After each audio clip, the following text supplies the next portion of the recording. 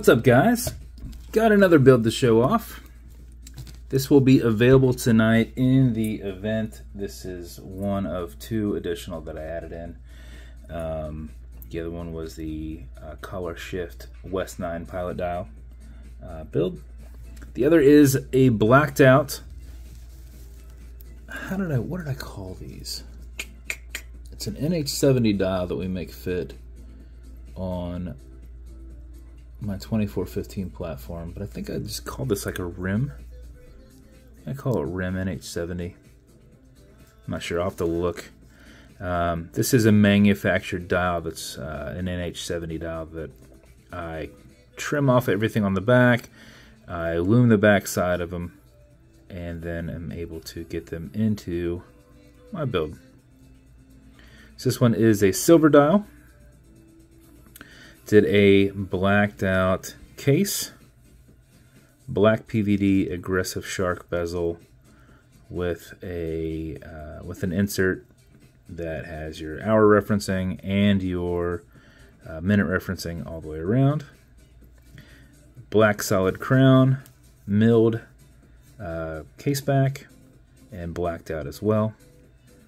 Black ring holding it down, and then this is on one of my super soft black leather. Actually, it is black dyed leather. You can see the brown in it in little spots if you look nice and close. Italian leather straps with a black cerakoted preview buckle. And that is the build to show off the dial a little bit.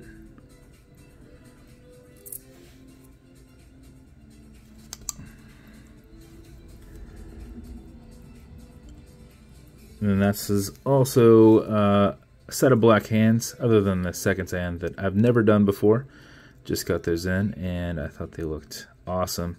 The hour hand literally comes right up against these, like right in front of them. So I have it set nice and low, so it just comes right across in front of them. It's tough to there, you can see that little gap right there. There's barely any gap. Had these been longer, they would have been hitting these. So that hand is actually set lower than where those raised indices are. And then that one goes above them. But it turned out pretty awesome. So that is the build. Automatic mechanical, so you've got your rotor back in here under that. Bezel on this is nice and freaking tight with the, I've got it set tight, plus that cerakote makes it, cerakote on cerakote makes it a little tougher to drag against it. So this should not move unless you really want it to move.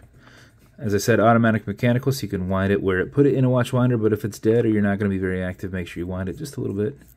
And how you do that is you back the crown off the threads until you hear it and feel it clicking. At that point you can wind, and a wind is a turn away from you. Turning it towards you doesn't wind it, but it's a lot easier to keep your finger spacing and just go back and forth. You can do these singles if you want, but see, I started threading it back on. That's why I don't do it. Because if you start threading it back on, you realize that, and you pull it back just a little bit, and you keep going.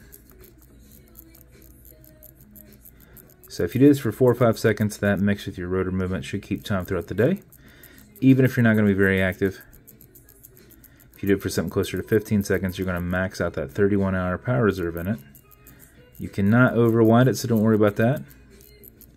When you're happy with your winding, you'll pull it to the one and only click, and you can now set your time. It does not have a hacking movement, so it's going to keep going. You'll also notice you've got a wobble crown that deflects lateral pressure from going into the stem and into the movement. So if you're pushing and prying on it, you are not putting any adverse pressure on anything. Okay, Google, what time is it? It's 3:17 p.m. Oh, I almost put that right on. When you're happy with your winding or your time setting, push it over, get it out of that time set, and then wind it back down. That is the build. As with every build, you're going to get matching beads. These are also lume beads to go with it. So you got your black out, and you've got your lume beads. So it's a little tougher to show these off, but these are lumed as well.